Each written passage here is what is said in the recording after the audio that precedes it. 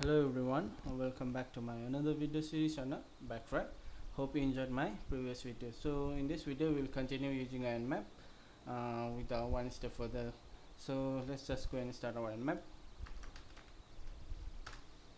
So today we'll go and see how to do a shield or a ninja scanning using a Nmap. So there are a couple of commands used in Nmap which will help us to do a shield scanning. So first do a TCP scene scan on my local network, and let's just keep a few port 1 to 100. So remember, if you give a quite large number of ports, so you will be receiving a unusual number of RTS or a reset packet. So it will be good if you can use a less number of port for scanning.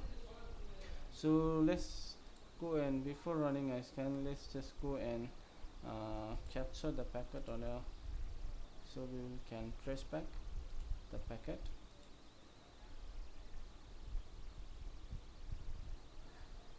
Okay, so let's just go in. Okay, so here you can see a port 22, 23, 80 each open. I give a port from 1 to 100, so this port are open. So let's just go and do a background check in a WhatsApp. Let's see for TCP.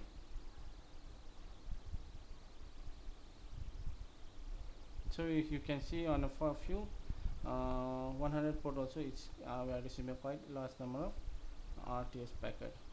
So it will be useful if you can run by a few port number. So as you can see here, it's never there is a no three-way handshake or no full connection. So which means it's a it never open any application session without target. So this is another shield scanning way, and the another would be let us just go and map TCP TCP null scan, and let's do a TCP null scan. Would be -SN caps lock n. So let's do on a local network. So let's just go and hit enter. TCP null scan.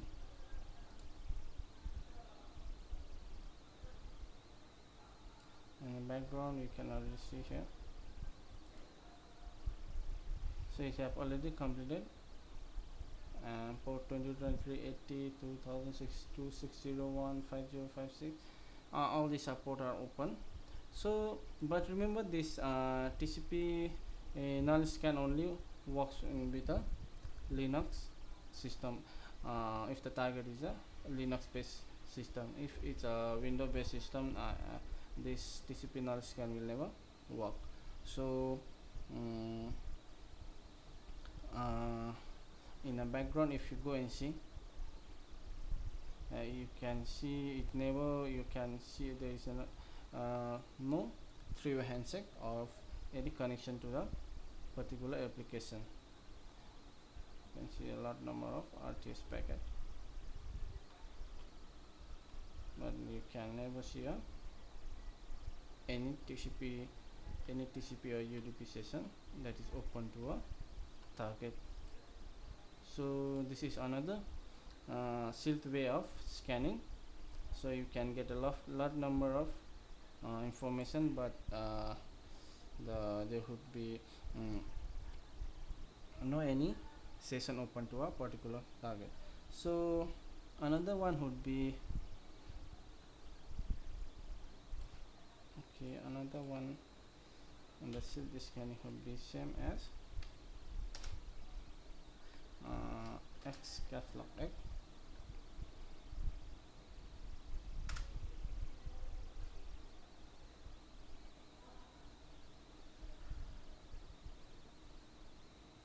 So you can see the same result here as a null scan.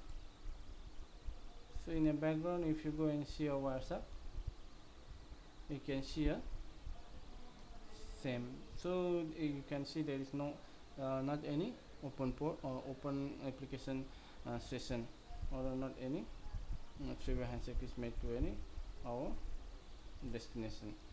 So in this way we can know this is a shield scan.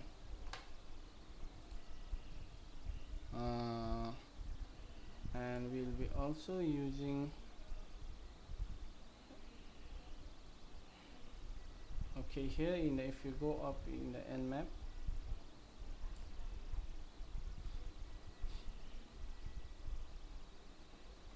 just now we use this scan.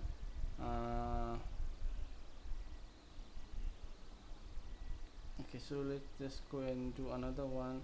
Will be target specification, or exclude file and include file. So this option would be more useful when you want to include some file or exclude some IP address in your local network. Suppose if you don't want to scan your a web server or any server that is more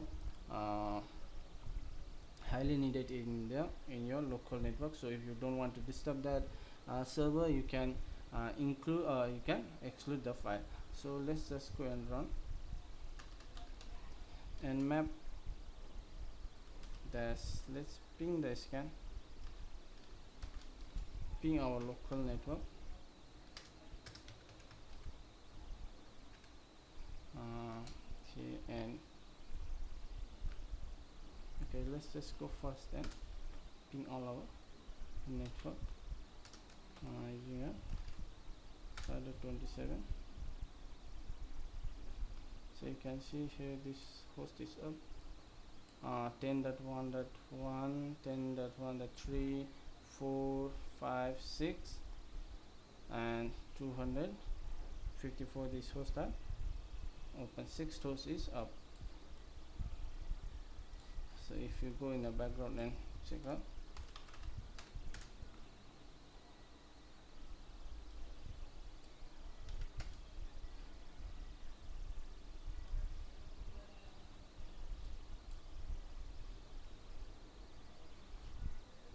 let's check for ARP.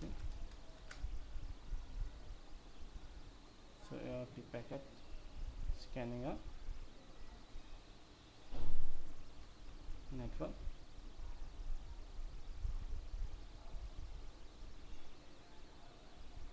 and we have found our 6 hosts. So let's just do a exclude command, dash dash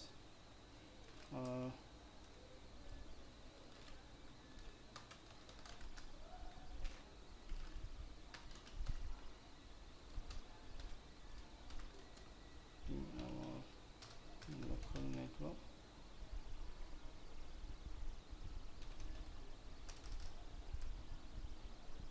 Then that 1.1 on a 24.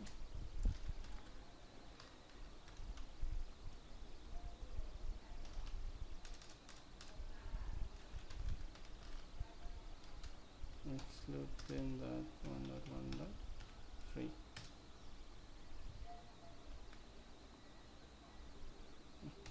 I made a mistake here, sorry.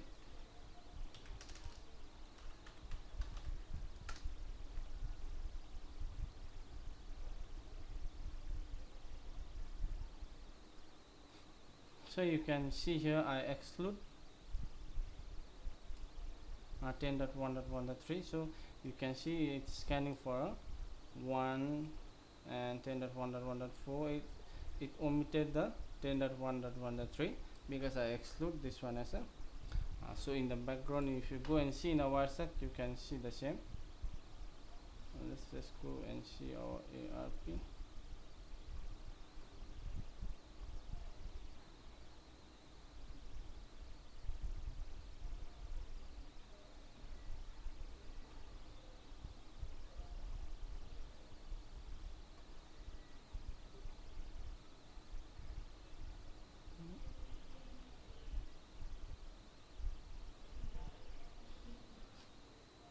Okay, let's just restart and let's just do again.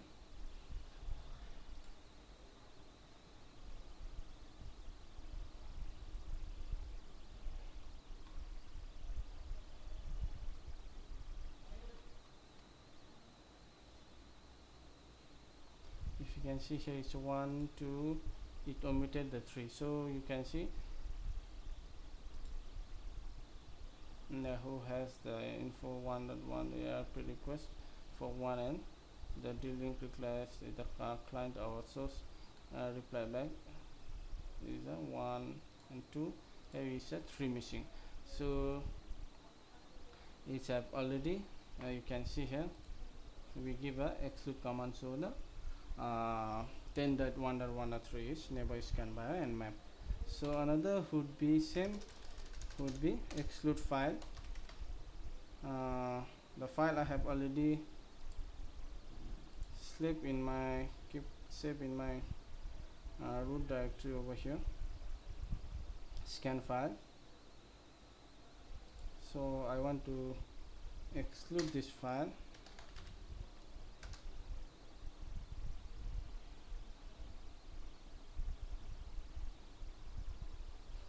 So in my exclude file,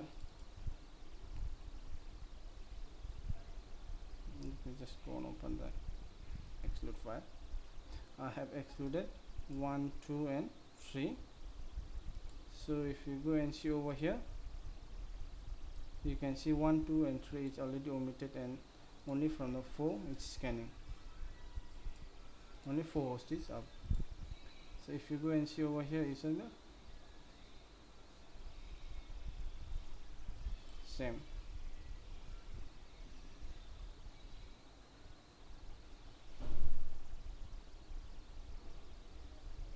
It's scanning direct from the 4.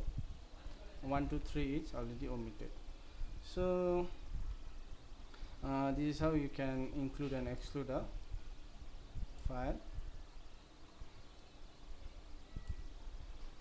So let's just restart this scanning, and another option is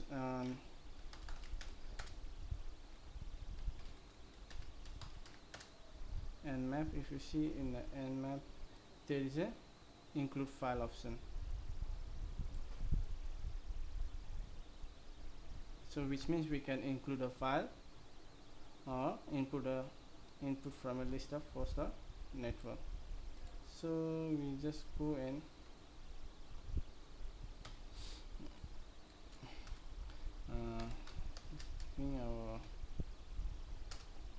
our file would be include file would be okay.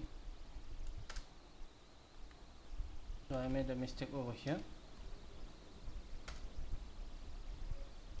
So you can see I have specified here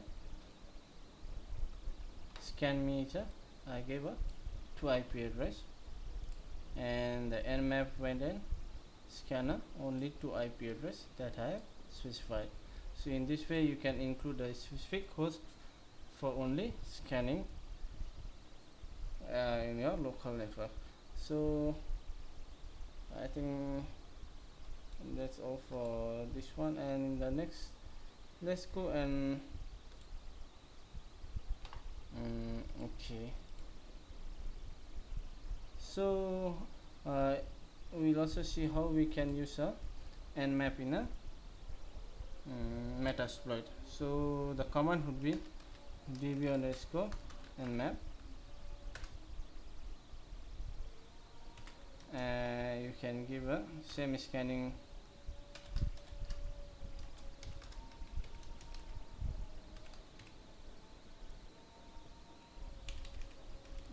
to specify the restriction. So but if you run from Metasploit Nmap, it will run on a, so you can see here, over here, Nmap started in, but it's the same result as in our original Nmap. So this is how we can